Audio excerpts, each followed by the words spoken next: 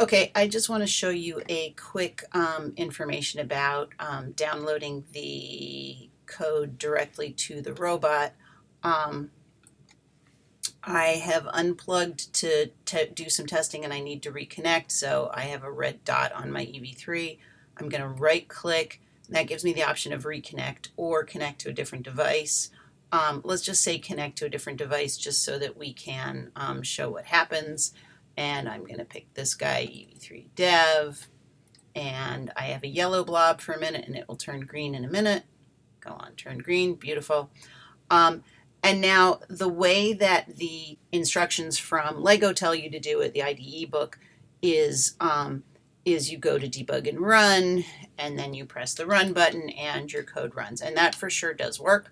But the other thing you can do is if you go to the Explorer, as long as you're connected down here, if you see this, there's this little download guy, send workspace to device.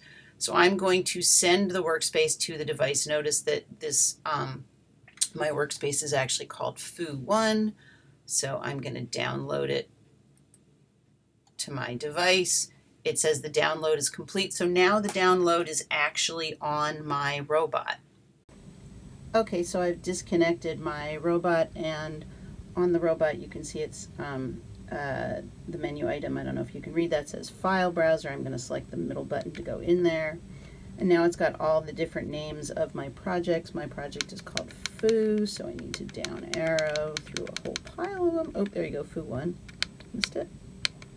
I'm going to step into Foo1 using the middle button, and then I'm going to use the down arrow button to go in there. And when I push the middle button, my robot should start driving, should start running the program, because it's now it says, you can't see it because I just moved whatever was fixing that reflection, but there you go, that's sort of there. Now you can see it says main.py. I'm going to push the middle button, and my robot should beep and then drive off into the sunset. There you go.